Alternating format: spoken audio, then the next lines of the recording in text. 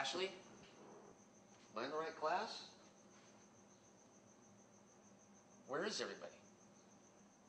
Well, there's something about a big party going on last night. I'm not too sure though, sir. A big party? Don't tell me a frat party?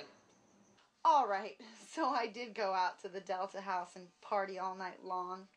I really meant to go take the test. Is that why Kelly and all the other guys couldn't be here today? Why they couldn't get here for the midterm? There you go. Thank you. Why it is that they feel they can just piss off 30% of their grade? That's Yeah. Ashley. She's English. Can you believe how lucky she Can't wait gets? for the future. You know, they're supposed to be America's leaders, our future leaders, and yet they don't take a damn thing seriously. But you, Ashley, you've taken this very seriously. Yeah, I do so. I take it really seriously. Yeah. You know, that's true. You have. You've been a good student.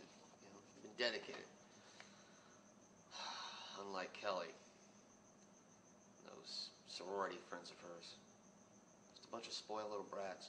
You know the joke in the faculty staff room is USB, University of Spoiled Brats. Well. So what, you're over here from overseas, right? Mm-hmm. Yeah, England. Yeah, that's good. Well, I'll tell you what. Since you take it seriously, I'll give you all the time you need for the exam.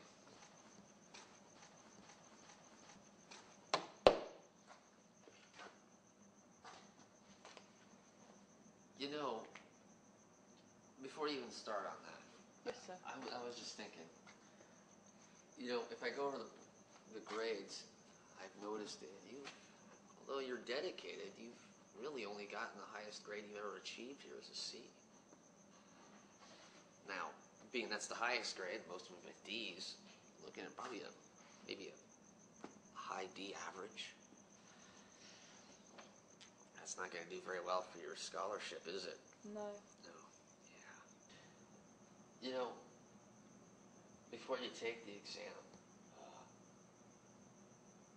I was thinking there is a way that I could see to it that you ace this exam. Oh yeah. What's that then, sir? You know, ace the class,